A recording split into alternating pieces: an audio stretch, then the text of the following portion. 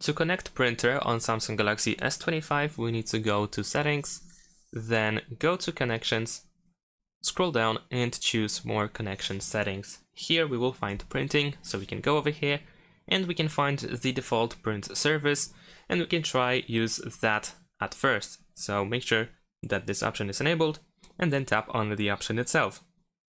We will search for printers and you might be able to detect your printer over here.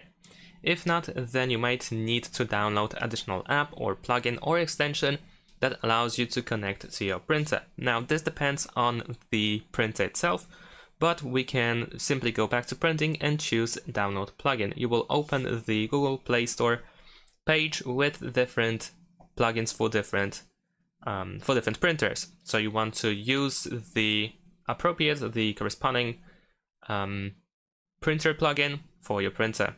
Now sometimes the printer itself may suggest you using a specific app that is provided by the company.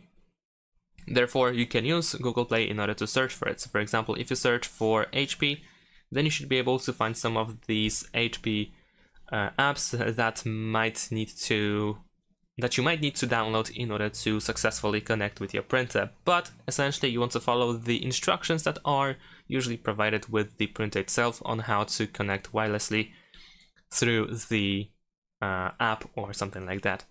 And that is it. Thanks for watching, leave a like and subscribe to my channel and see you in my next videos. Bye!